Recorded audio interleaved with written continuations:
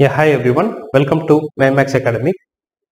In this session, we will continue on the chapter parallel of linear equations in two variables for 10th standard CBSE Max. We'll continue with exercise 3.4, page number 57 in your textbook. Exercise 3.4. We will have to continue with problem 2, fifth subproblem.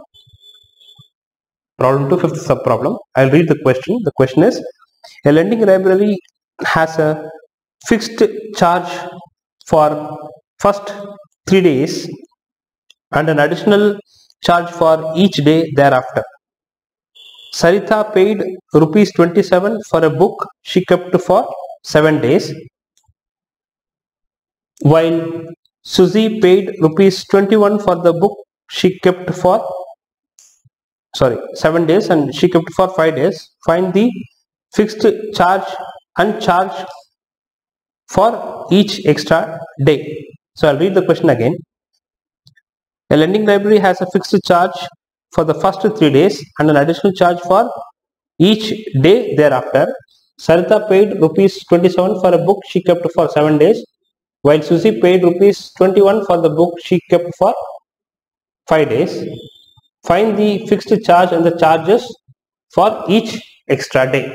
So we need to find the fixed charge. So library has a fixed charge. First 3 days it is having a fixed charge, and after 3 days for each day there is a charge per day. Per day you have to pay some money if you are holding that book or if you are taking that book from the library. So it has two charges. One is fixed charges for first 3 days, and from the 4th day, 5th day, 6th day it is per day charge. For each day you have to pay some money to the library if you are holding that book. So we'll say let the fixed charge, we have to find the charges.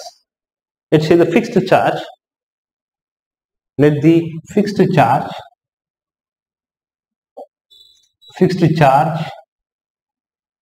for the first 3 days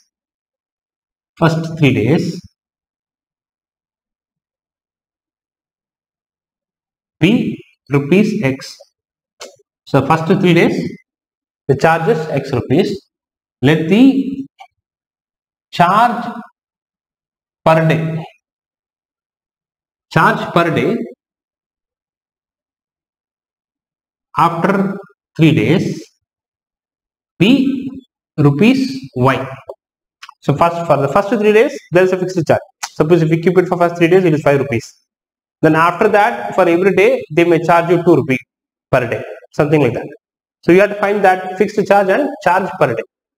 So Sarita has kept the book for 7 days and she has paid rupees 27 for keeping a book for 27 days. For keeping a book for 7 days. Right? Sarita paid rupees 27 for a book she kept for 7 days. So which means she has paid 27 rupees. She has kept the book for 7 days, which means for the first 3 days she would have paid X rupees.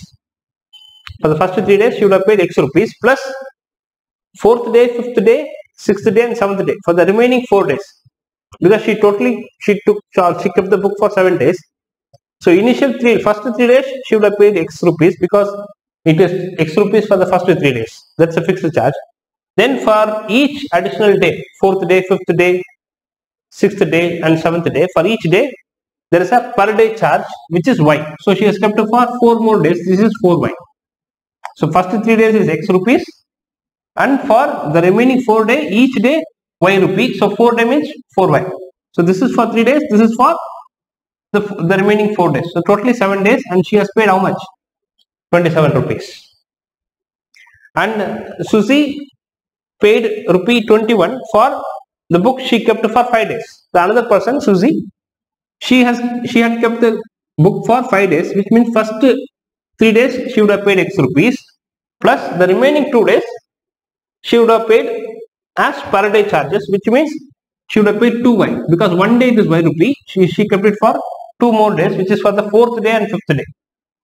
First 3 days X rupees, 4th day and 5th day 2 more days, it is Y rupee per day. So she kept for 2 days, which is 2Y, right?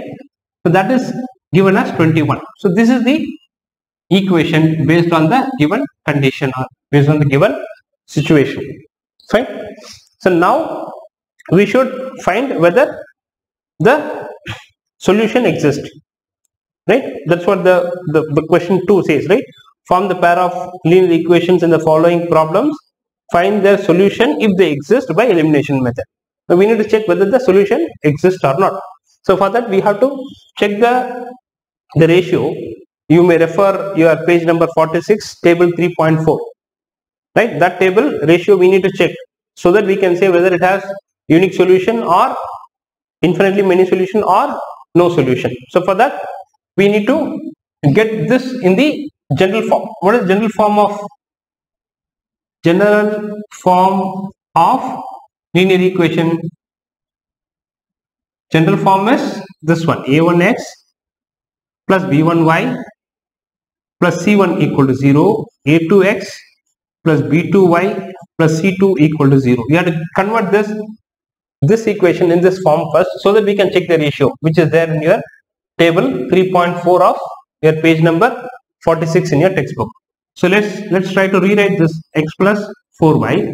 I will bring this 27 this side, it will become minus 27 equal to 0 to make this equation in this form. So which means in the right side you should have 0, which means we should bring everything to the left side. So this one is x plus 2y. This 21 comes this side, it will become minus 21 equal to 0. Fine. Now we have got the equation in this form. Now we should find what is a1. What is a1? a1 is the coefficient of x in the first equation. This is also first equation, this is also second equation. Now a1 is 1 because the coefficient of x, before x nothing is there, which means 1 is there. b1 is this 4, comma c1 is minus 27. c1 is minus 27. Now what is a2? a2 is the coefficient of x in the second equation. So a2 is also 1. The coefficient of x is 1. So b2 is 2, comma c2 is minus 21. Right? Comparing this with this, correspondingly I am checking what is a1, what is b1, what is c1, a2, b2, c2 and writing. Now we need to check the condition. First is a1 by a2. Let's check what is a1 by a2, 1 by 1, which is equal to 1. Now let's find what is b1 by b2. b1 is 4, b2 is 2. So b1 by b2 is, if it cancel, you will get 2.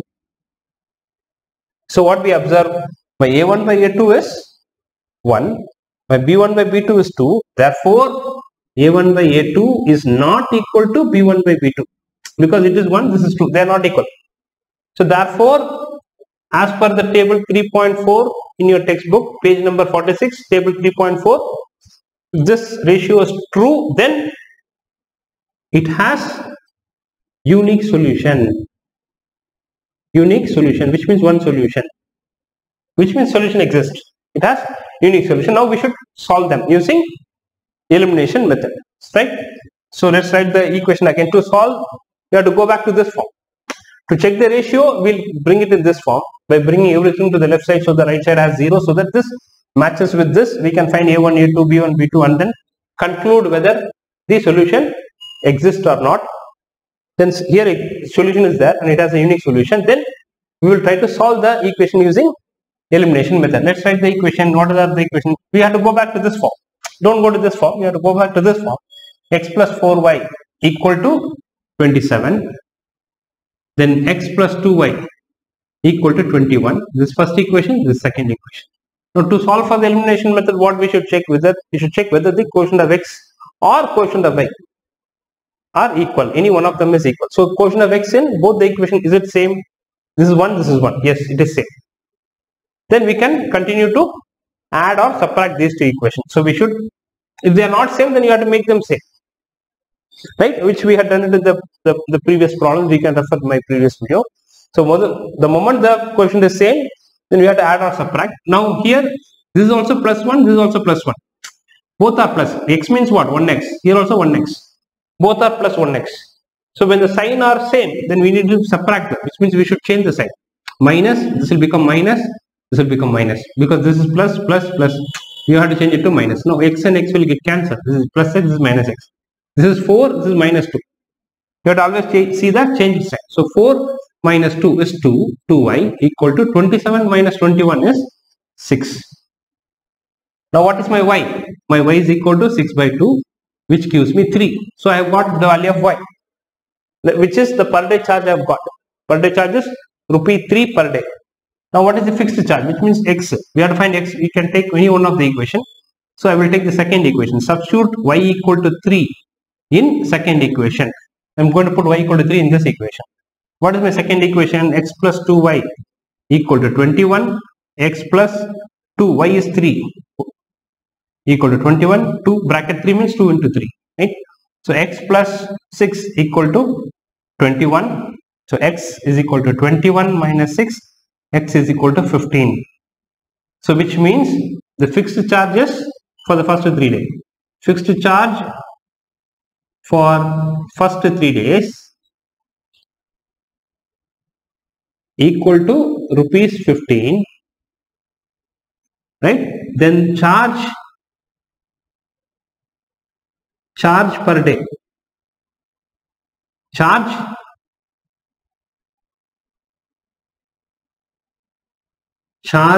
per day, charge per day after 3 days is equal to ₹3. ₹3 for every day. You have to pay ₹3. Clear? So this is the, so you can check. Suppose you can check whether it is satisfying the condition. See, Sarita had kept the book for 7 days. So which means first 3 days she would have paid ₹15.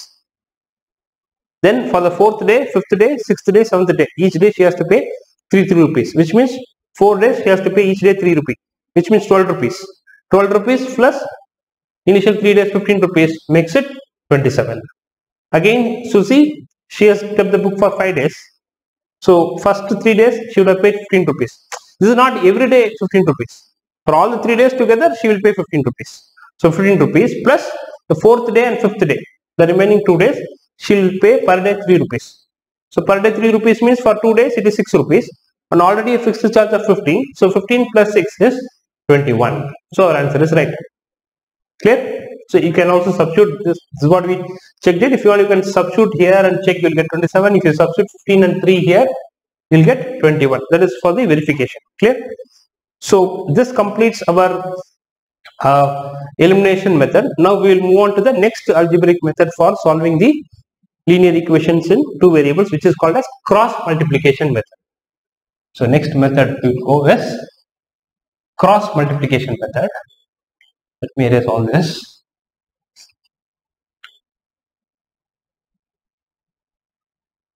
Fine. So next one is cross multiplication method. Cross multiplication method for solving the linear equations in 2 variables. See, for the cross multiplication method, the very important of the first step is the given linear equations in 2 variables, the given 2 equations should be in the general form. What is the general form? General form of linear equation in 2 variables. What is the general form of linear equations in 2 variables? It is this one: a1x plus b1y plus c1 equal to 0, a2x plus b2y plus c2 equal to 0. So whatever is the equation that is given, you have to convert them in this form. That is the first step for cross multiplication method. This is very important. If we don't keep it in this form, then we will not get the right answer. So always, whatever the equation is given, we have to always get it in this form, which means the right side should be always 0. This is for solving. We'll do the same thing also when we are trying to find the ratio to check whether unique solution, no solution, or infinitely many solution, which is our table 3.4 in page number 46. For that also, we have to have the equation in this form. And for solving, we will keep it in this form and we'll try to solve. We'll keep the number on the right side, we'll try to solve them. That is for substitution and elimination method. But for cross multiplication method, for solving the problem using cross multiplication method, the given 2 equations in linear, linear equations in 2 variables, the given equation should be in this form, which means right side should be 0. Then we can solve. Then only we should solve using, we can solve using cross multiplication method, will give the right answer. If not, If it is not in this form, then we will not get the right answer. Now once it is in this form, I will write one thing. So we will rewrite this in the, then we will, for solving this, for cross multiplication, this is the method. You will put x, you will put y, then here you will write 1. Right? We can refer page number 58 in your textbook. No, not 58. Yeah, sorry, page number 60. You can refer page number 60 in your textbook, where this whatever I'm going to write here is given there. So you will have x, y, 1. Then you will start with b1, b2, then c1, c2, a1, a2, b1, b2. Right? So this you need to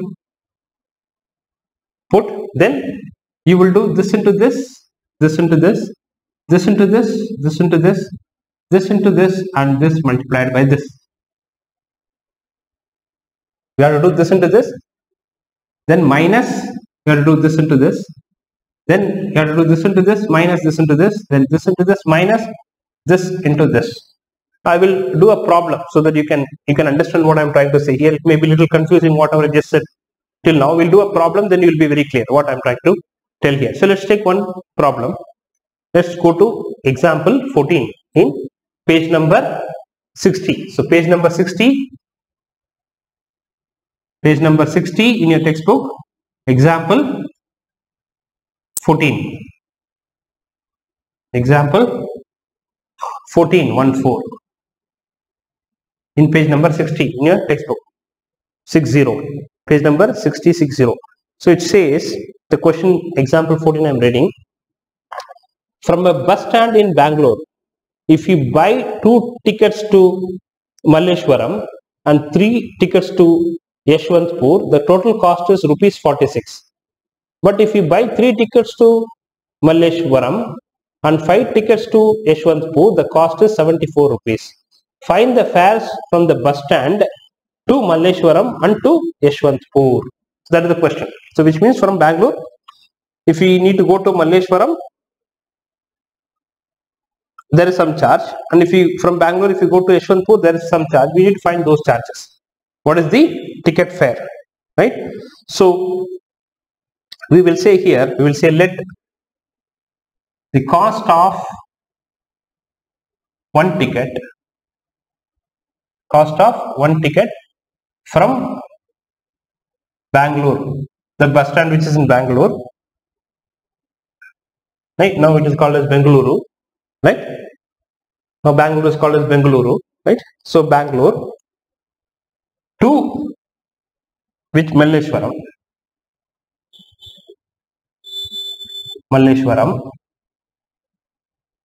at the cost of one ticket from Bangalore to Malleshwaram is rupees X.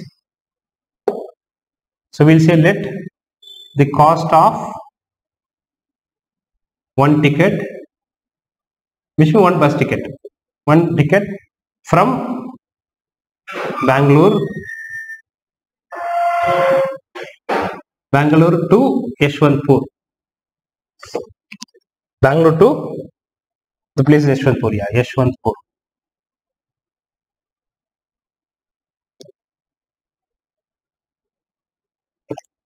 Is rupees Y. Right, now what is the condition given? What is statement given?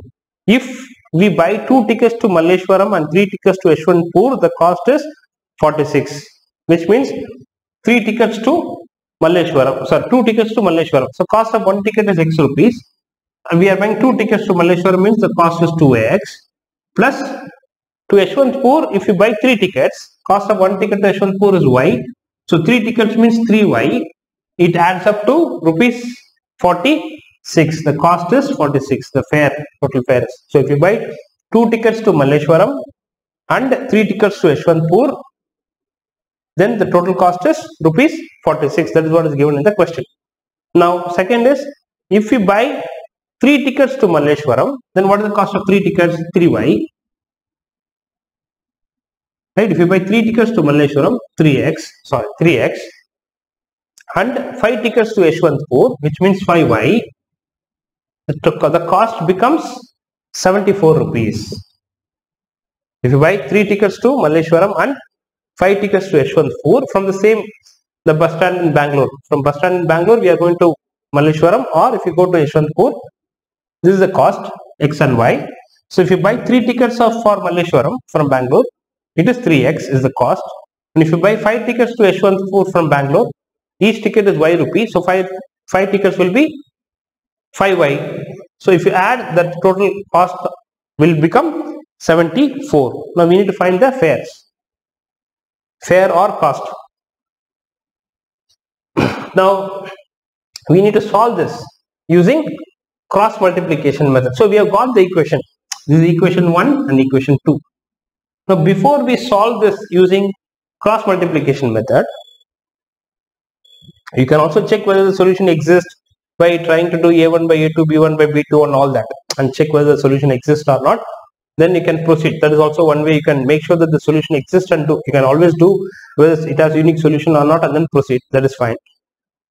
Right, now here it is actually the unique solution exists. You can also check using that ratio A1 B1, A1 by A2, B1 by B2 and all that. So now we will try to solve using cross multiplication method. So I told you, whenever you want to solve this using cross multiplication method, we need to convert this in this form. We have to convert the given set of equation in this form. But for other methods, earlier methods that we had, those were graphical method, substitution method or elimination method, we can keep it like this and try to solve like this.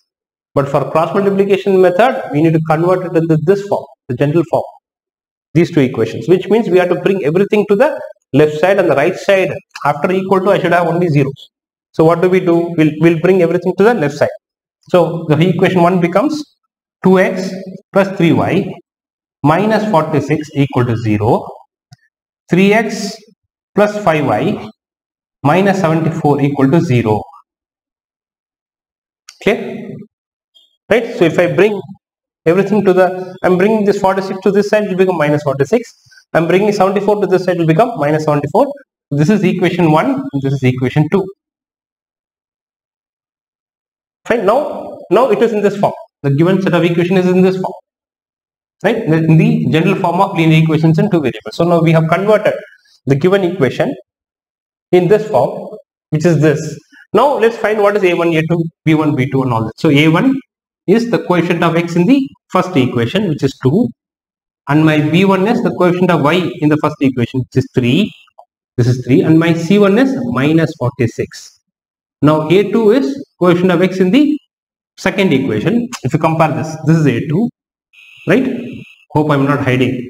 The A2 is 3, my B2 is 5, and my C2 is minus 7. Oh, sorry, is minus 74. Clear? So we have got A1, A2, B1, B2, C1, C2. Now let's write this. Now you will understand what it means. What this means. So this you will follow for all the problems that you need to solve using cross multiplication method. We will put x, y and 1. Here the variable x and y are the variable that you will put. Here you will put always 1. Then you will write B1, B2, C1, C2, A1, A2, again B1, B2. Fine. So let me erase this. Okay, I may have to erase this also. Fine, I am erasing this also.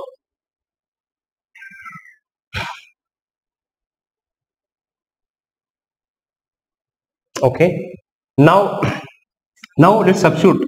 So again x, y, 1. Now we need to substitute the values of B1. B1 is what?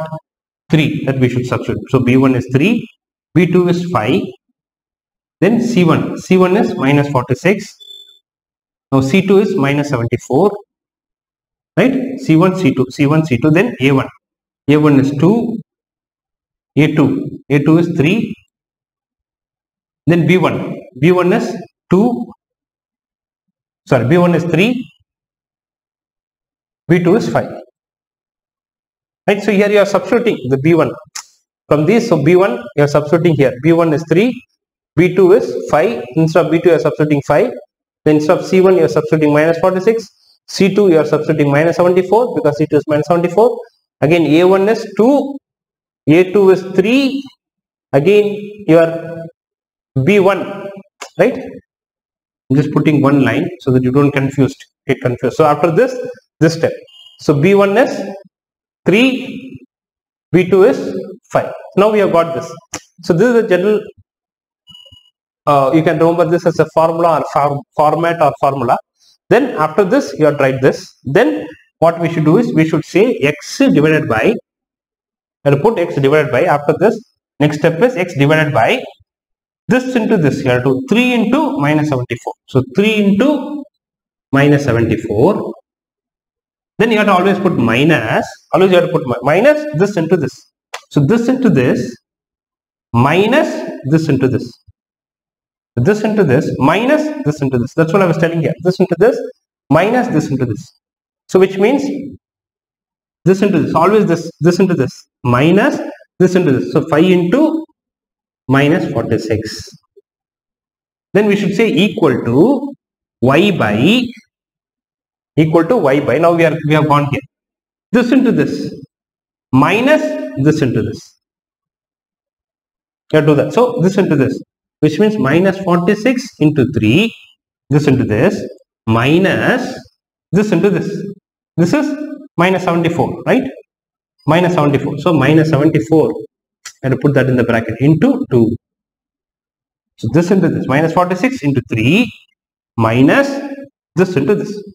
So always you should do this into this, then you have to put a minus and do this into this. Then equal to 1 by, this one you have to put 1 by, again you do this into this minus this into this. So 2 into 5 minus 3 into 3. 3 into 3. Clear, everyone? Right? So I will repeat again. So after writing this, you will substitute the values. Then you will say x divided by this into this, 3 into minus 74 minus this into this, which is 5 into minus 46, equal to this y by, again minus 46 into 3, this into this minus 74 into 2. You have to be careful. So you will get 2 minus here. This is as per the process, we will put the minus, or as per the formula. So this into this minus this into this, equal to again 1 by this into this, 2 into 5 minus 3 into 3. Clear? Now we will simplify. Next. So hope you could now understand what I was trying to tell here. Right? Right? You will write it in this form, then you will do this into this. I am not putting it here. Right? So this into this minus this into this, again this into this minus this into this, and again this into this minus this into this. Now we will try to multiply and simplify. Right? So we get x by, I'll write here or I'll write here. I'll erase this. So always we should get it in the general form and then write a1, a2. So which means we should bring everything to one side. For cross multiplication method, that is very important. Fine. Now we have x by, I'm writing this step. Now 3 into 74. What is 3 into minus 74? I get sign is minus. So 3 4s are 12. Carry 1. 7 3s are 21, 22. Right? Then minus 5 into minus 46 will become plus 230. Right? 5 into 30, 323. Right? Equal to y by, multiply this, minus 46 into 3. What is minus 46 into 3? 18, carry 1, 12, 13. And it is minus. Then minus into minus, plus 74 into 2. Plus 74 into 2 is 148. Equal to 1 by 2 times 5. 2 times 5 is 10. Minus 3 times 3 is 9. Is everyone clear? Right?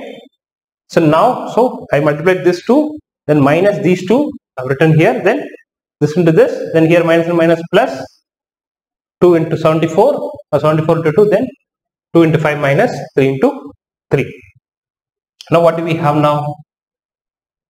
We have x by, what is 222 minus 22 plus 230 is 8, equal to y by 138, this is 10, equal to, this is 1 by 10 minus 9 is 1 by 1. Fine. So we got this. Now we need to find x and y. So you take these two. You take this and this, right? And then write here x by 8 equal to 1 by 1. Then solve for x. So 1 into x is x equal to 8 into 1 is 8. So x is 8. Then take these two. Y by 10 equal to 1 by 1. Again cross 1 into y is y equal to 10 into 1 is 10. So you have x is equal to 8 and y is equal to 10. So the fare, the cost of the fare or fare from Bangalore to Malleshwaram is rupees 8, right? Ticket fare, one ticket fare or cost of one ticket rupees 8 and one ticket fare from Bangalore to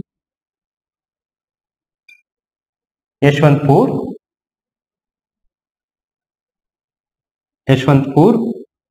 is rupees 10. That is the answer. Clear?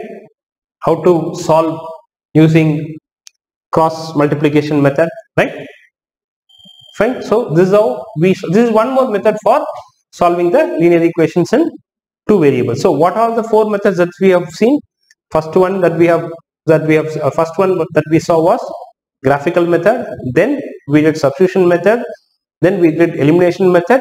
Now we are doing cross multiplication method. There are four ways to solve the linear equations in two variables. In that, the first method, right, the first method which is called as graphical method. The other three methods, right, the other three methods are called as algebraic methods, right? They are substitution method, elimination method and cross multiplication method. So these three are called as algebraic methods for solving the linear equations with two variables. And the first method that we saw by drawing the graph, that is called as graphical method for solving the linear equations in two variables. Hope you guys have understood this cross multiplication method. I will continue in my next video. You can watch my next video for the continuation of this chapter as well as continuation of the cross multiplication method. We'll do the problems in that. And if you have any doubts, you can WhatsApp me and I will clarify your doubts. So thanks for watching. We can meet in the next video. Thank you guys.